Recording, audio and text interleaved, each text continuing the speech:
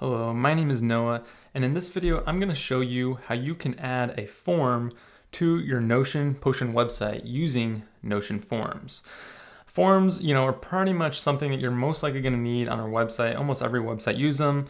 If you need like a contact form, a way for people to sign up for early access, or you just want to collect some data, forms are a great way to do that. And Notion Forms here is an awesome way to do this with Notion and Potion because it takes your data and puts it right into a Notion database where you already live, obviously, if you're using Notion and Potion for your website.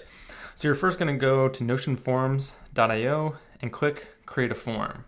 After you click Create a Form, it will take you through the steps of giving access to your Notion workspace. You can choose a Notion workspace to give Notion Forms access to, and after you do that, you'll see that Notion Forms has access to your workspace. I already gave Notion Form access to this page here, and so any data tables that I make inside here, Notion Forms will be able to see. And so then you'll be at this screen where you can click Create a New Form.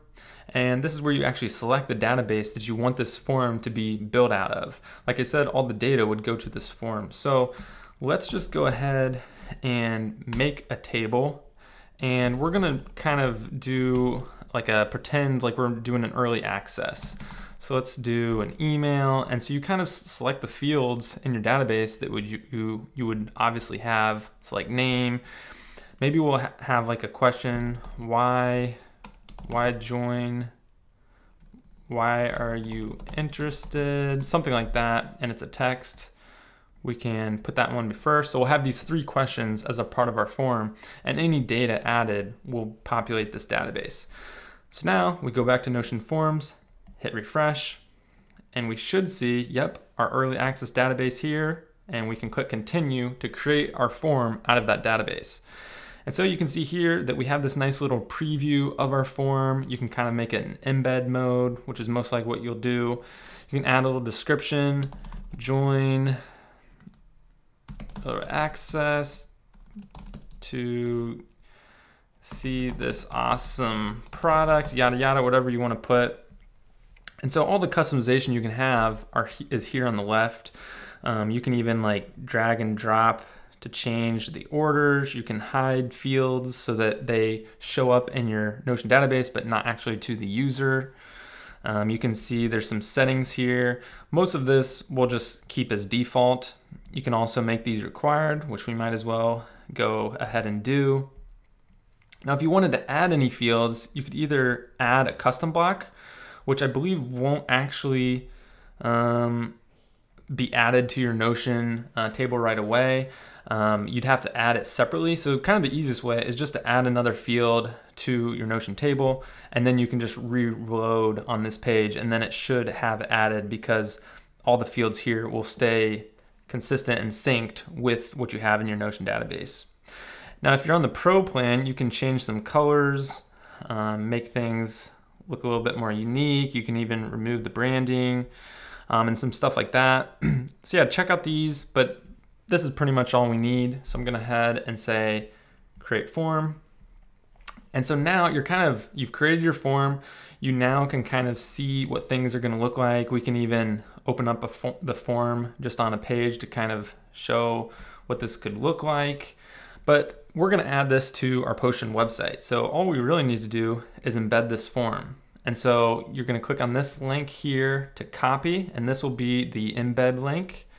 So now I'm gonna navigate to my website that I'm working on, and you'll probably be working on something. I'm just gonna add an early access page.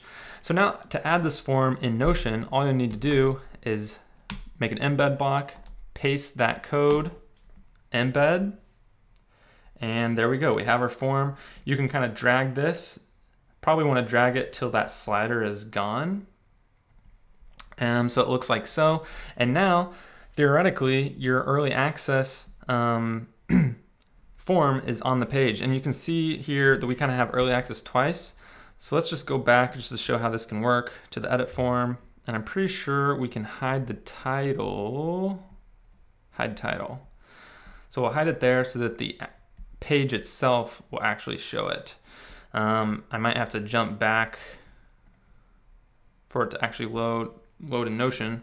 There we go. See, now it's gone. We might as well get rid of that text. It's kind of duplicate. So now it's there. And so as long as you have this page a part of your Potion website, this will be inside your Potion website. So here is actually my website here, and you can see that my Notion form is here. And so now just to show kind of what this looks like, if I add a random email, why am I interested? Because it's awesome. Hit submit, submit my form. And I believe there is a way that you can actually redirect on submission to another page that's like a success page instead of having this success text here, which you can also set in Notion Forms.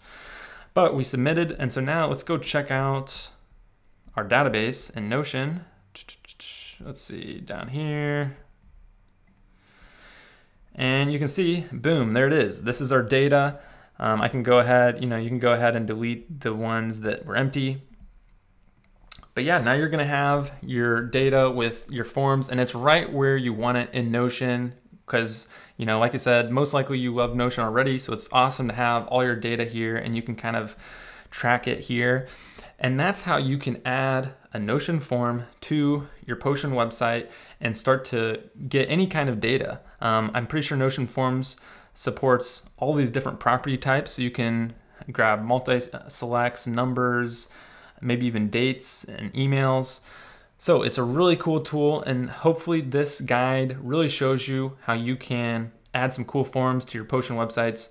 If you have any questions, you can always reach out at potion.so in the live chat in the bottom right corner. Otherwise, hope you enjoyed it, and I'll see you in another video.